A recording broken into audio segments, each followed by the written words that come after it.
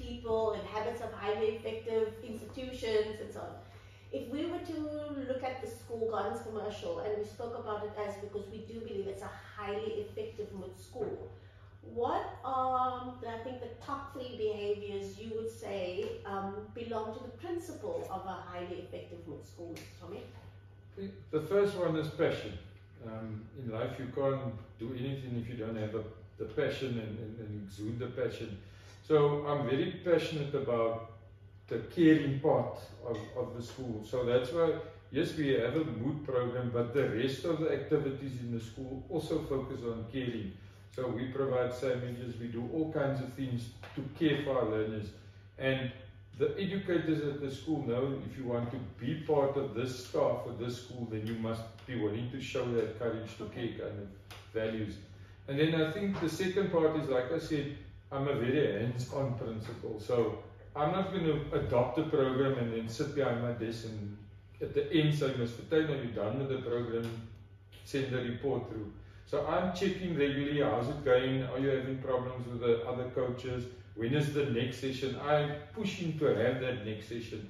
Not because we just want to complete the program, but it's, like I said, it's important for the program to be run within the school. And then I think also, as the principal of a school that wants to be a mood school, you need to then be that caring person. You need to care about your staff, you need to care about your learners. You can't say we are caring school, we have this caring program, but then learners can't come into your office and speak to you.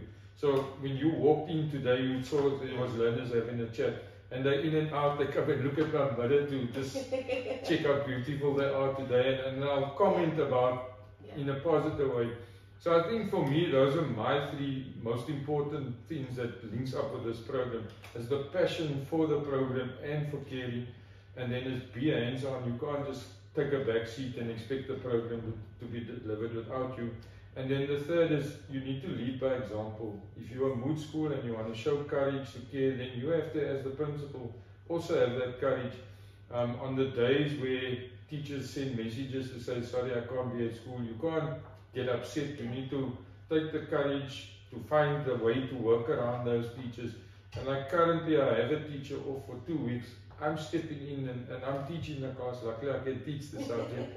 Ms. Fortuin was quite surprised. She actually came to check, and I actually. You're doing the right thing. It's not the right textbook. Yeah. So I think that's important that you get involved. I'll go sweep the passages if we short staff and things like that. So it's be hands-on, always show the passion, and never stop caring. That's amazing. And then from a mood coach perspective and a coordinator perspective, in your assessment, what are the top 3 qualities that you need to have to be highly effective? I would definitely say you have to bring the energy. First of all, you have to bring the energy, because that is how you keep the learner interested in what is going on.